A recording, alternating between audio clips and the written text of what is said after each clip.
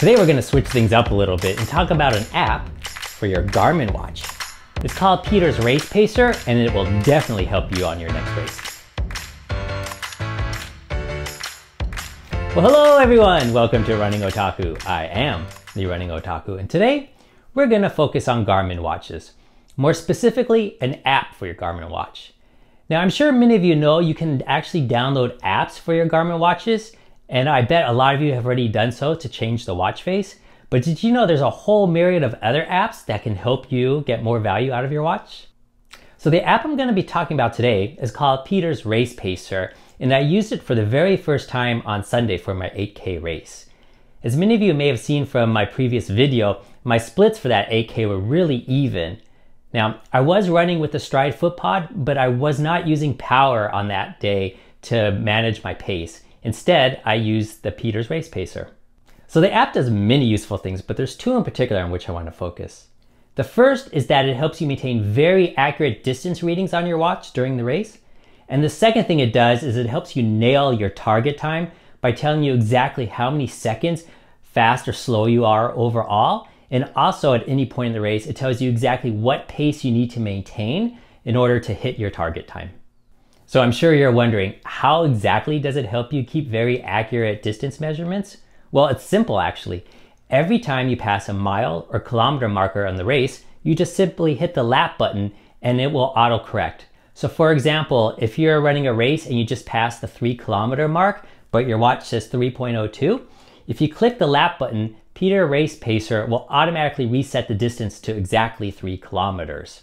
Likewise, if you're a little bit short, let's say you hit the 3-mile mark, but your watch only says 2.95 miles. If you click the lap button right when you pass the 3-mile mark, it will autocorrect and change the distance to 3 miles.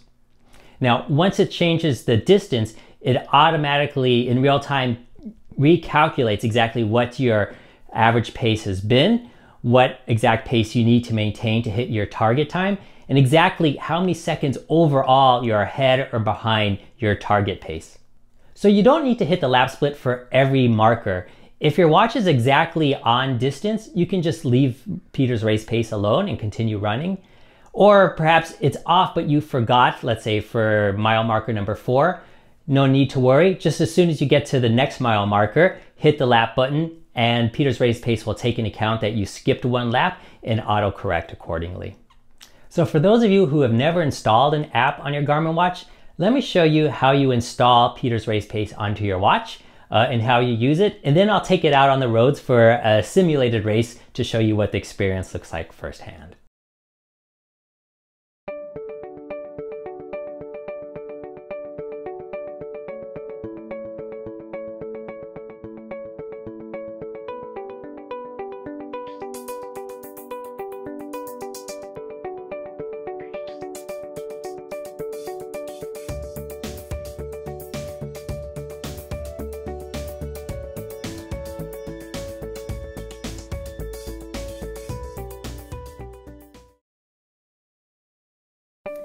Okay, so let's go ahead and get Peter Pacer configured. We will go into activity settings and data screens. Now right now, my Garmin has 2 screens set up. Screen number 1 has 4 fields as you see here. And then screen number 2 has these 3 fields here.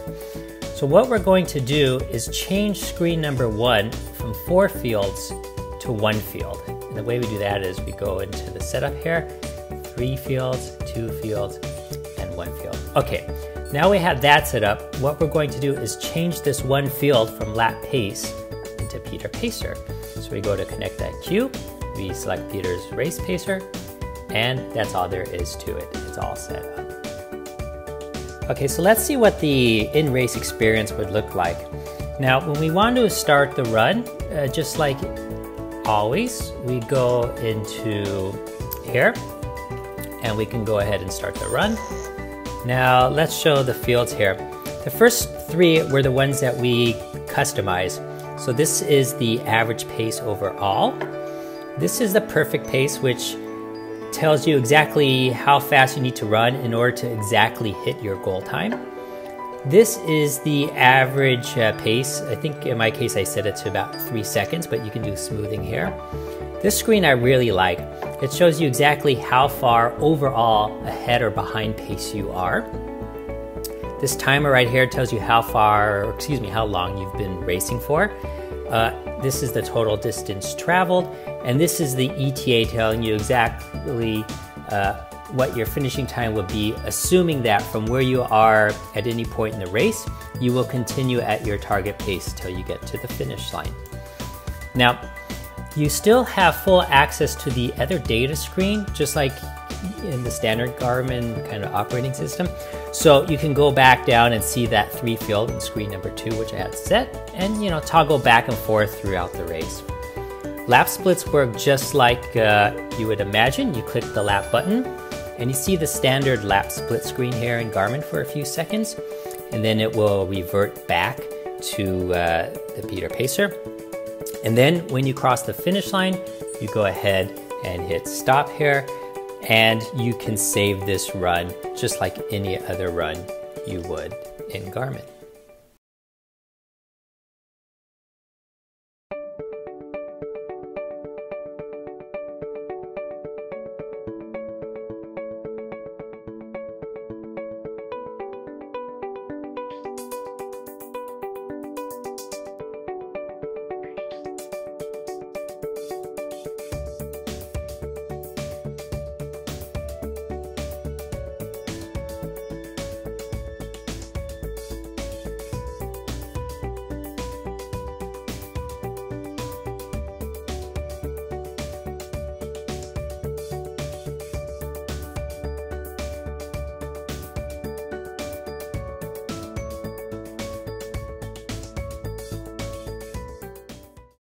Okay, so our race is over, and if we go ahead to go into Garmin Connect to see the data, you'll see here lap 1, instead of being exactly a mile, is 0.97, lap 2, 0.95, etc. And the total distance that the watch recorded was 2.98.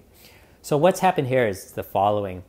The Peter Race Pacer is a CIQ app, and those apps can actually change the data you see on the screen, but they can't actually change the data that gets sent from the watch to Garmin Connect or to third-party apps like Strava. So the inaccurate data you're seeing here in terms of distance is what the GPS actually recorded, but the lap splits, however, are correct. So I'm sure some of you out there several years ago saw a review on DC Rainmaker for a similar app called RaceScreen. And in fact, RaceScreen is the original app. It predates Peter's Race Pace by several months. And I asked Peter about this. He told me that he himself was a fan of RaceScreen, but he wanted one specific feature, which was to show pace in terms of kilometers per hour. And RaceScreen never did that. So he took it upon himself to make a similar app that had the features that he wanted. And so that's what he ended up building. Now, for me, I like Peter's Race Pace a little bit more on my Garmin 235 for just one simple reason. For me, to my eyes, it's actually a little bit easier to read than RaceScreen, but that's totally subjective. I fully encourage you to try both out and see which you like best. Oh, one other thing I forgot to mention. The app is completely free. So you can go ahead and download it and try it for yourself without any risk. Now, the free version does have a please donate message at the very top and bottom field, and it blinks on and off, and it's a little bit distracting. So you can use it fully functioning with that message, or if you want to donate, you can go ahead and remove that message. And that's exactly what I did, because I really love to help developers out, because without a strong ecosystem, Garmin and Apple products ultimately aren't as good as they could be. So I did donate, I think it was 20 euros to Peter. So that's just about it for today. I'd love to hear what you guys think. Go ahead in the comments below, write and let me know if you have used RaceScreen or Peter's Race Pace before and what you think. If you haven't, go ahead and give it a try. It's free. Well, that's it for today. I want to thank you guys for tuning in. If you liked what you saw, please click the like button. If you really liked what you saw, then go ahead and click subscribe. And while you're at it, click the little bell right next to it. That way, you'll be instantly notified every time I upload a new video. Thanks again for tuning in, and we'll see you all next time. Bye-bye.